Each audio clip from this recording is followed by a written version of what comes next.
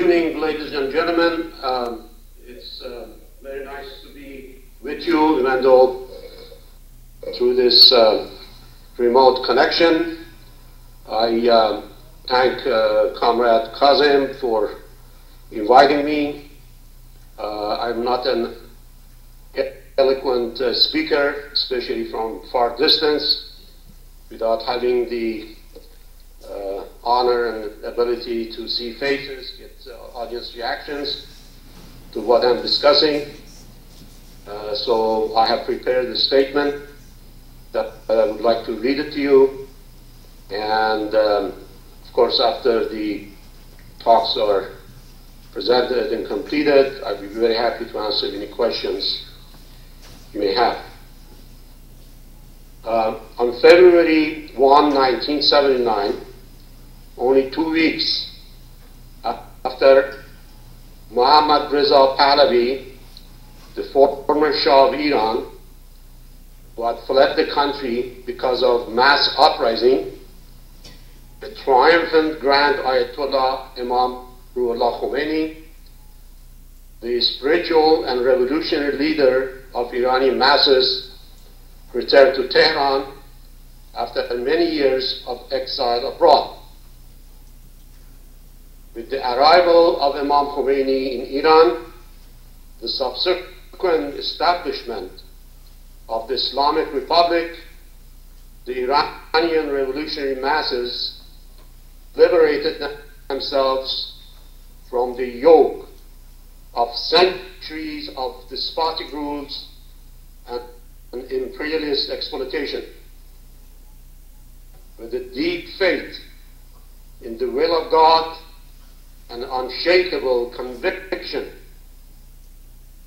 in the divine providence and reliance on oppressed, impoverished masses, Imam Khomeini was the first spiritual leader in the world who practiced liberation theology. Imam Khomeini was a true revolutionary who clearly understood that. Now I quote him, "Only those who have tasted poverty, deprivation, and oppression are the ones who will stand with us to the end. Poor people and needy religious believers are originators of true revolutions and strive to uphold the revolutionary principles. We should exert our utmost efforts to safeguard our principal defense of the poor with whatever means possible." End of quote. Not only Imam Khomeini strongly upheld an anti-imperialist revolutionary line, he also adamantly opposed anti-communist, red-baiting efforts of some members of anti-Shah national bourgeoisie, pseudo-revolutionaries, political religious elements, and opportunist fellow travelers of true revolutionaries. Imam Khomeini emphatically declared, I quote, "The individuals responsible for the Islamic system of revolutionary Iran should know that some God-blind individuals, for the purpose of destroying the revolution, would label anyone who wishes to support poverty-stricken masses a communist and a member of eclectic school of thought. We should not be fearful of these accusations and should keep God in our mind. We will spend the last drop of our blood in defense of rightful realizations of the rights of the poor in all human societies. Our war is an ideological war and recognizes no geographic boundaries." End of quote. Imam Khomeini gave the mantle of Iranian Islamic revolution to Ayatollah Sayyid Ali Khamenei, the supreme leader of Islamic Republic of Iran. As a rightful heir to Imam Khomeini, Ayatollah Khamenei from the very beginning of his rule. As supreme leader, steadfastly upheld anti-imperialist revolutionary integrity, revolutionary principles, and vehemently safeguarded the national independence and territorial integrity of Iran.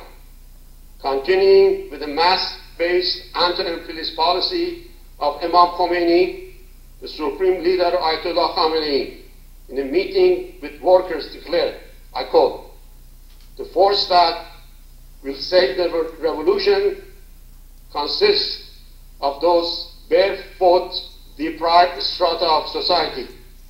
The poor and middle classes created the system and defended the system. Hence, the system, by depending on these same faithful and devoted people, will last." End of quote. On Iran's independent foreign policy, Ayatollah Khamenei has declared time and again that, I quote, "The position of Islamic Republic regarding the logic of force and the dominance is very clear and transparent. People and government, which in name of Islam and national independent identity have brought about the revolution, will never surrender to the bullying of United States." End of quote.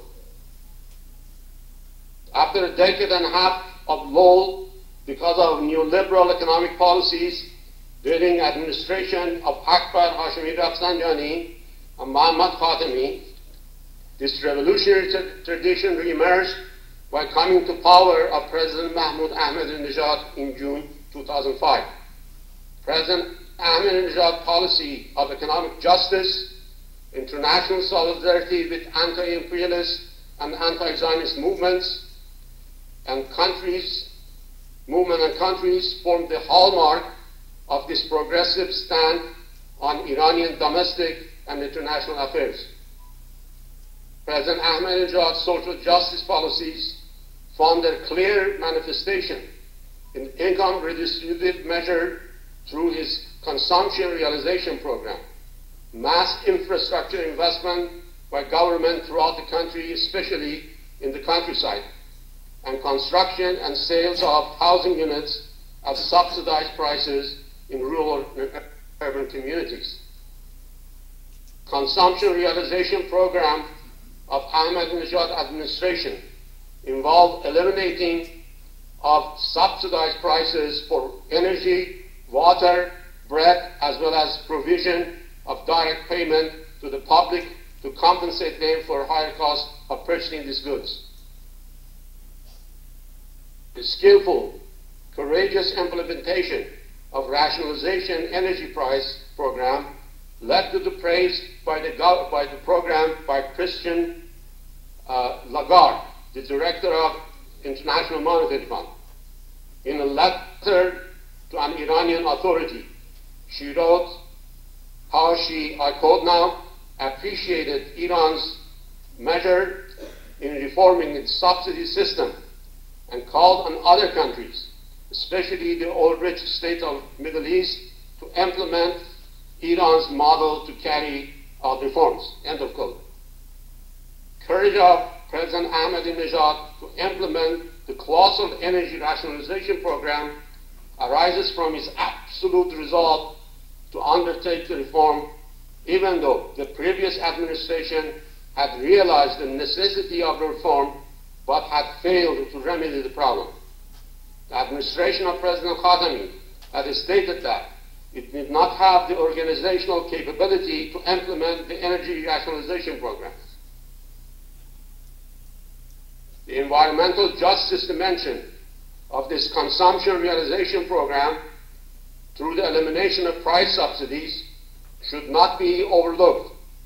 The subsidized prices of fuel, electricity, water, and bread had led to massive waste of scarce, exhaustible natural resources and increased environmental pollution.